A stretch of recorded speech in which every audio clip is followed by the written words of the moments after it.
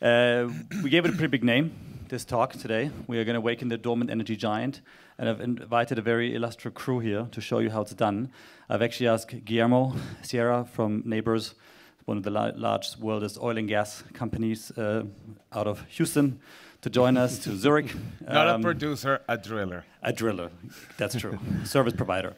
So I asked him to join us, to come a bit to the lion's den, and speak at such a conference, because while you might still perceive him as part of the problem, he will also be part of the solution. Solution-driven is Igor, Kocis, founder and CEO of Gia Drilling, and Ingmar from We Don't Have Time. He's here to ask some critical questions, because I think there are a lot of pressing questions on how we're actually going to solve this problem here. I'll go next here. There we go. This is the actual problem. Yeah, this is the stack. This is the emissions by sector, and we can quite clearly see that energy is by far our biggest problem in terms of emissions. And question is, what answers do we have? We all know that there are some answers, and we as investors invest in these answers, but what else is out there? So, Guillermo, from Houston, we have a problem. We would like to hear. From Houston, we have a solution. Listen, guys, you know, the world runs on 20 terawatts of power. 25 years ago it was 10, and 25 years before it was 5, and in 25 years it's probably going to be 40 or 50. Solar, wind, and nuclear combined today provide 2 terawatts out of the 20. The fossil fuel industry provides the other 18. By definition, traditional energy companies in the complex that we've created around the world understands energy and scale, and we can be part of that bridge. And we're using our skill sets, our tools, our engineering capacity, our technology, and the capabilities to deploy that technology and scale across the world to help figure out which are solutions that we think can be game-changing in this space. For us, in particular, who are a driller, one of the things that is most tangential to our business that we are the most excited about, simply because it provides clean, renewable, and baseload power, meaning it's on all the time, regardless of the sun being out or the wind blowing. It's geothermal energy.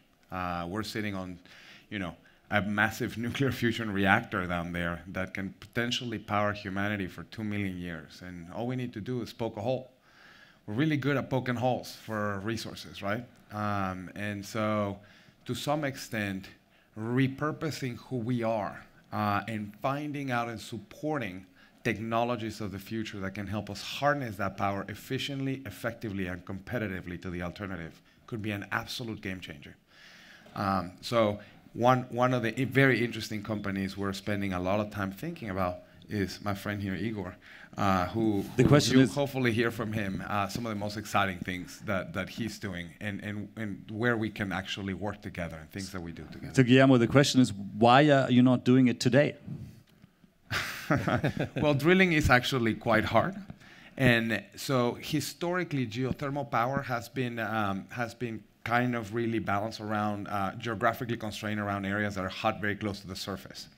We've gotten really good at knowing subsurface conditions and understanding how to drill deeper, but we haven't gotten deep enough. We haven't really figured out how to use that power to harness anything other than oil and gas. If you look at a geothermal well today, it looks the same as 10 years ago, right? But very excitingly, in the last 18 months, there have been more startups in the geothermal space than the 10 years prior. And that's just simply because people are figuring out, wait a minute, we actually know how to do this, guys, and there's a lot of power down there. Some of the technologies are nascent, just like Igor, you'll hear from him today. How do we actually change the paradigm? How do we actually go deeper? How do we actually harness that power? So, Igor. Igor, tell us. Yep. Right point, because we are in this business for some years, and today is absolutely a unique opportunity to utilize this transition from the, let's say, old industry into the new industry. And the main point, what is in the geothermal as a showstopper is a scalability. Today you can see it in Iceland, in some Indonesia, sitting on volcanoes, but 95% of the world is not there. And to be able to do that, you have to make the step change in a technology, because it's exactly as you said, is also here down, but we are not able to access it in a way that it will be economically feasible. So that's why we are focusing for the last few years very strongly to develop the system and the tool for these guys that have thousands of people in the field, and they're able to operate and to deploy it on a global scale very quickly.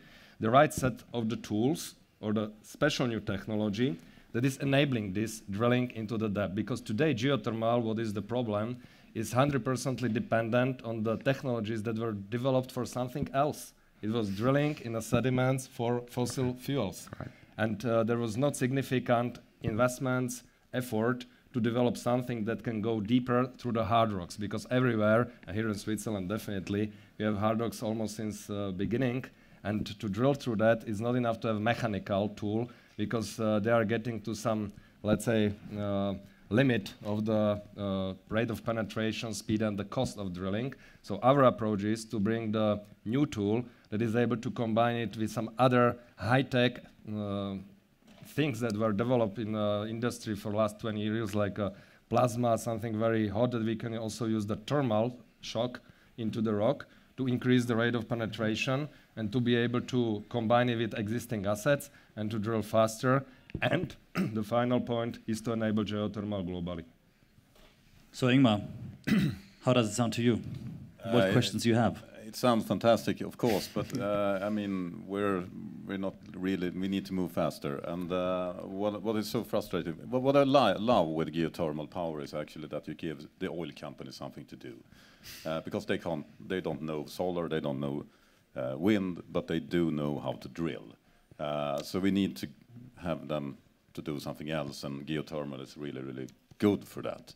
That's what I like most with the geothermal.